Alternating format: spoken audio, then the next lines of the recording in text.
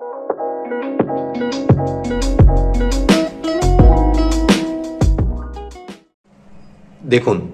আজকের ভিডিওতে আমি বিজেটির আরো একটি গুরুত্বপূর্ণ টপিক অর্থাৎ ভোল্টেজ ডিভাইডার কনফিগারেশন সম্পর্কে বিস্তারিত আলোচনা করব। তো ভিডিওটি শুরু করার আগে আমি বলবো, যারা আমার চ্যানেলে একদম নতুন তারা আমার প্লেলিস্ট থেকে বিজেটির আমার আগের ভিডিওগুলো দেখে আসুন। আমার প্লেলিস্টেই আপনারা পাবেন বিজেটি বাংলা টিউটোরিয়াল নামে একটি প্লেলিস্ট আছে, সেখানে আগের ভিডিওগুলো একটু দেখে আসুন, তাহলে আপনাদের বুঝতে সুবিধা হবে। তো চলুন আমি শুরু করতেছি ভোল্টেজ ডিভাইডার কনফিগারেশন। তো এটার জন্য প্রথমত অ্যাজ ইউজুয়াল আমরা বেসিক একটা বিজেটির কাঠামো আঁকিয়ে ফেলবো। আমাদের বিজেটি কমন ইমিটার টাইপের, এই ইমিটারের এইখানে আমার অ্যারো, যেহেতু আমরা ম্যাক্সিমাম ক্ষেত্রেই এনপিএন ব্যবহার করব, তো এনপিএন অনুযায়ী অ্যারোটা এইদিকে, ঠিক আছে, এইখান থেকে বেস থেকে ইমিটারের দিকে। তারপরে এটা এভাবে টেনে দিব, তাহলে আমাদের এটা হচ্ছে বেস, এটা ইমিটার এবং এটা কালেক্টর, ঠিক আছে। এটুকু আমরা করে নিলাম। এরপরে দেখুন, আমরা যে কাজটা করব ভোল্টেজ ডিভাইডার কনফিগারেশনের ক্ষেত্রে, যে কাজটা আমরা করতে পারি সেটা হলো সিম্পলি আমরা এই বেসের সাথে একটা রেজিস্ট্যান্স লাগাবো, আবার এদিক দিয়ে আরেকটা রেজিস্ট্যান্স, ঠিক আছে। এই রেজিস্ট্যান্সটার নাম দিলাম R1 এবং এইখানে নাম দিলাম R2। আগে যতগুলো কনফিগারেশন দেখাইছি সেগুলো সবগুলোতে আমার বেসের সাথে একটা রেজিস্ট্যান্স লাগানো ছিল, বাট এখানে ভোল্টেজ ডিভাইডারের ক্ষেত্রে পার্থক্য হলো দুইটা রেজিস্ট্যান্স আমার এখানে থাকবে, ঠিক আছে। আর ইমিটারের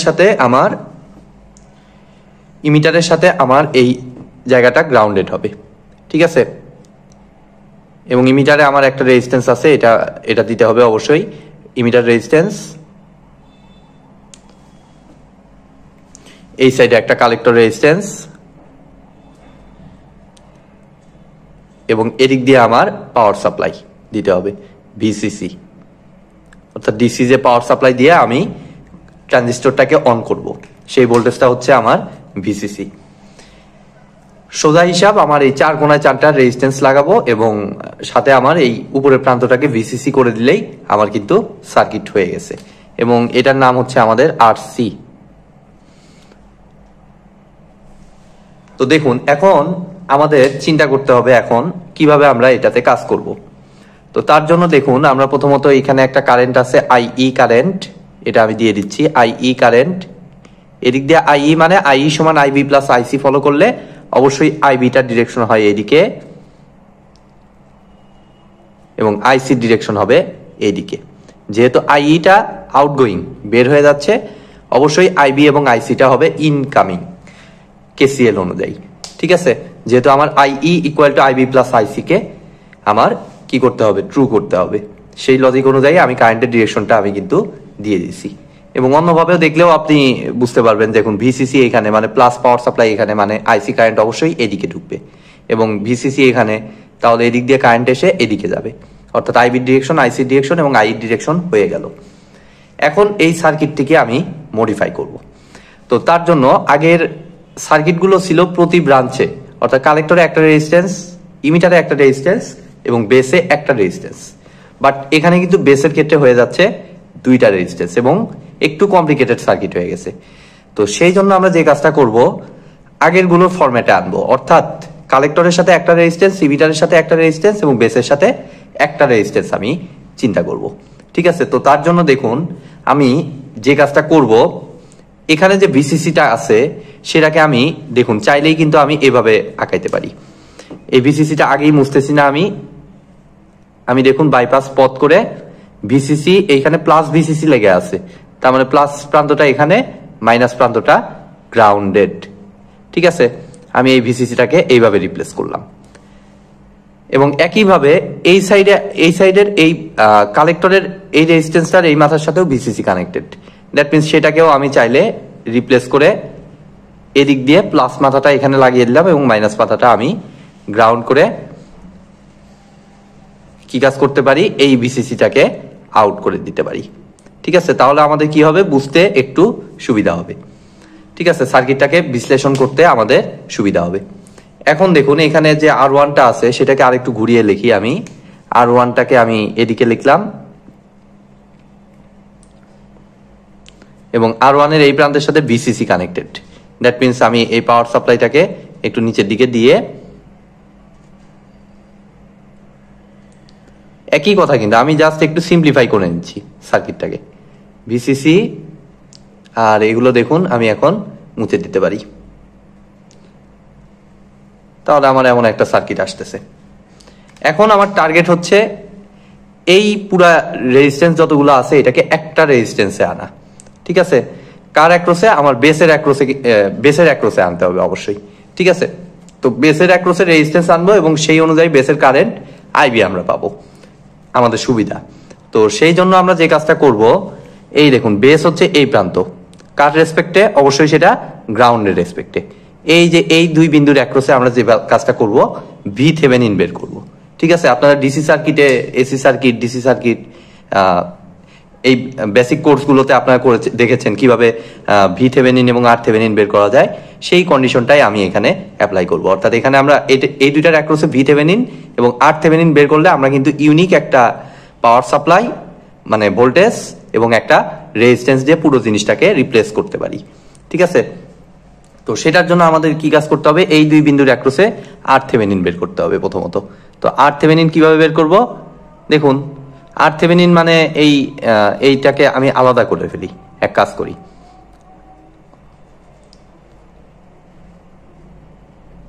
জাস্ট এইটুকু অংশ, যেটুকু অংশের RThevenin বের করবো সেইটুকুকে আমি আলাদা করলাম। দেখুন, এটা R2, এটা R1, এটা VCC। তো এই দুইটার অ্যাক্রসে RThevenin বের করতে হলে আমাদের অবশ্যই পাওয়ার সোর্সটাকে ডিঅ্যাক্টিভেট করতে হবে। তো ভোল্টেজ সোর্সকে কিভাবে ডিঅ্যাক্টিভেট করতে হয়? জাস্ট এখানে আমি শর্ট করে দিব। ঠিক আছে, শর্ট সার্কিট করে দিলে আমাদের কিন্তু হয়ে গেল। তাইলে এখন RTheveninটা কত হবে? সিম্পলি এই দুই বিন্দুর অ্যাক্রসে ইকুইভ্যালেন্ট রেজিস্ট্যান্স। তাও ইকুইভ্যালেন্ট রেজিস্ট্যান্স অনুযায়ী কি আমরা দেখতেই পাচ্ছি, R2 এর প্রথম মাথা R1 এর প্রথম মাথা এক বিন্দুতে এবং R1 এবং R2 এর দ্বিতীয় মাথা অন্য সাধারণ বিন্দুতে কানেক্টেড। দ্যাট মিনস এই দুইটা প্যারালালি কানেক্টেড। ঠিক আছে, তো প্যারালালি কানেক্টেড হলে আমাদের কি formula? 1/RThevenin is equal to 1/R1 plus 1/R2। এটা অনুযায়ী যদি সিম্পলিফাই করি তাহলে আমাদের 1/RThevenin ইজ ইকুয়াল টু আসে, জাস্ট লসাগু করলে R1 R2 আর উপরে R2 প্লাস R1 বা R1 প্লাস R2 যেটাই আপনারা লিখুন, লিখে আমাদের ফাইনালি RThevenin কত আসে? জাস্ট এটাকে ইনভার্স করে দিব, R1 R2 divided by R1 plus R2। RTheveninটা পেয়ে গেলাম। তো আমরা যে কাজটা করবো, RTheveninটাকে এক সাইডে আমি নোট করে নেই। এই সাইডে ধরুন আমি লিখতেছি RThevenin is equal to R1 R2 divided by R1 plus R2। Same সিস্টেমে আমরা VTheveninটা বের করব। তো VThevenin এর জন্য আমাদের এইটুকু মুছে দিচ্ছি।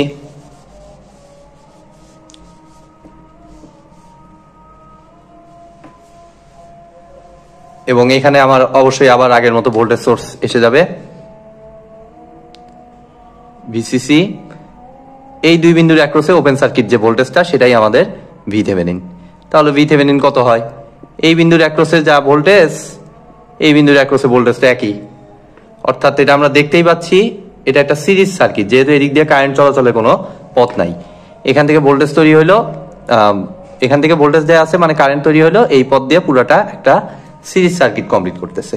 দ্যাট মিনস এইখানে আমরা চাইলেই ভোল্টেজ ডিভাইড রুল অ্যাপ্লাই করতে পারবো। তো ভোল্টেজ ডিভাইড রুলটা কি ছিল আমাদের?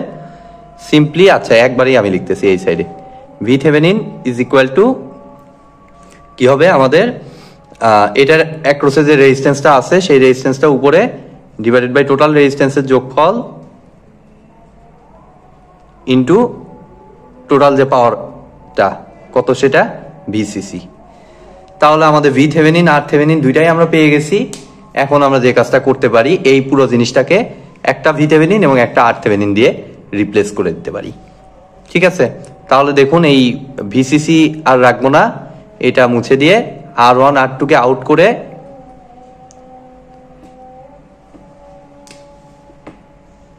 এই জায়গাটা ইউনিক একটা VThevenin এবং এদিক দিয়ে একটা RThevenin তৈরি করে সার্কিটটাকে সিম্পলিফাই করতে পারি।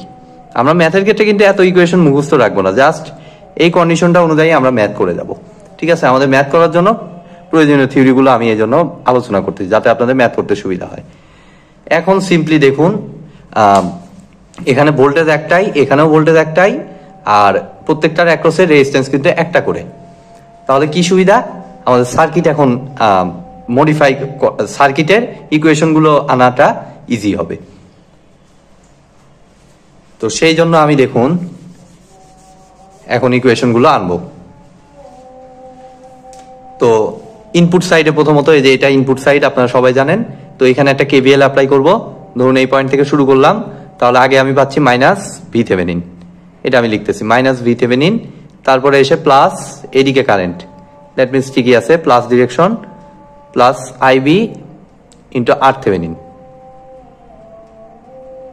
তারপরে কত, বেস আর ইমিটারের অ্যাক্রসে যে ভোল্টেজ ড্রপ প্লাস ভিবিই, তারপরে কত প্লাস আইইআরই ইজ ইকুয়াল টু 0। ঠিক আছে, এখন আইই মানে আবার বলতে পারি আমি আইই সমান আইবি প্লাস আইসি। তাহলে আইবি যা আছে তাই রাখলাম, আর আইসির জায়গায় আমরা কি লিখতে পারি, এর আগেও আপনারা দেখেছেন, আইসির জায়গায় সিম্পলি লিখতে পারি বিটা আইবি। তাহলে আইই ইকুয়াল টু সিম্পলি আমি বলতে পারি, এই আইবিটা কমন নিলে বিটা প্লাস 1 ইন্টু আইবি। তো আমরা কি কাজ করব, জাস্ট এই আইর জায়গায় এই ভ্যালুটা রিপ্লেস করে দেব। তাহলে আইবি আর থেভেনিন প্লাস ভিবি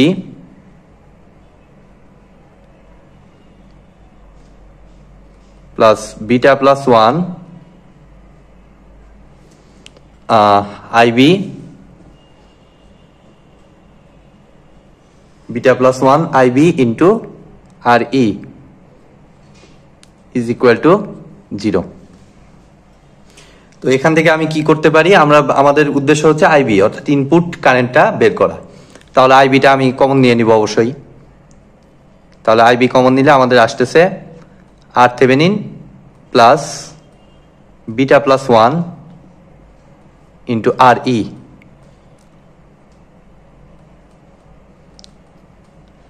আর ওই পারে চলে গেল আমাদের কত, ভি থেভেনিন মাইনাস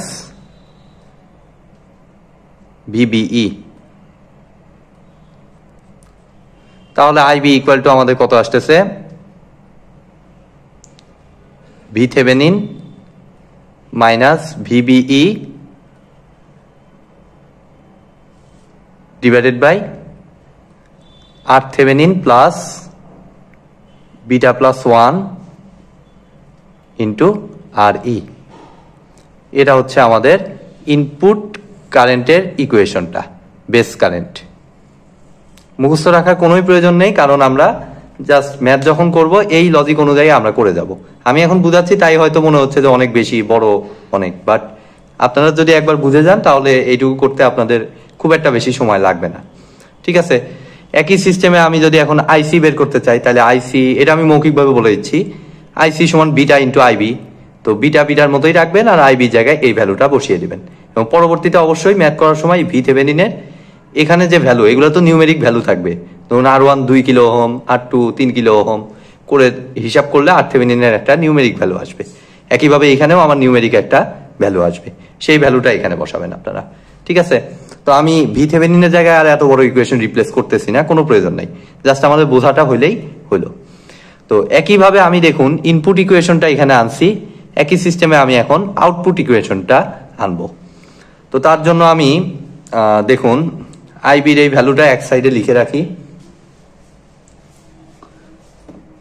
এখানে লিখতেছি, এখানে আর লাগতেছে না আমাদের।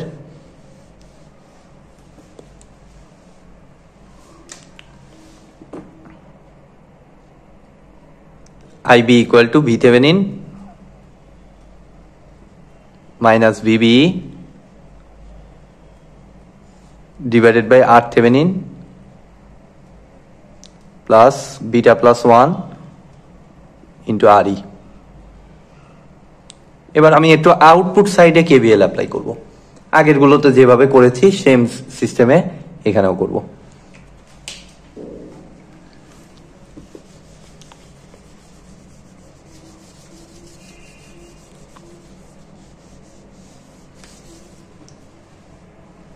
তো আউটপুট সাইডে একইভাবে চিন্তা করুন, আমি ধরুন এই পয়েন্ট থেকে শুরু করলাম, কেভিএল অ্যাপ্লাই করতেছি। আগে মাইনাস পাচ্ছি বিসিসি, তাহলে minus BCC plus ICRC plus VCE plus আইইআরই is equal to 0।